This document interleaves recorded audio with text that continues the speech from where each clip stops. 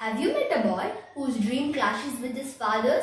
A boy who blackmailed his driver in order to avoid shooting classes? A boy who's participated in the Great Junior Bake-a Thon? That's Pinkoo Shergill. He is a pro at whipping up dessert and is passionate about baking. However, his father wants him to become a shooting champ. These two dreams clash when Pinkoo's father says that baking is not for boys. However, when the Great Junior Bake-a Thon comes to Chandigarh, Pinkoo knows that he has to bag this one. Will Pinkoo succeed in earning his father's approval? That's for you to read. The hilarious occurrences, amusing details and mind-blowing invention of words make this book a must-read. Thank you.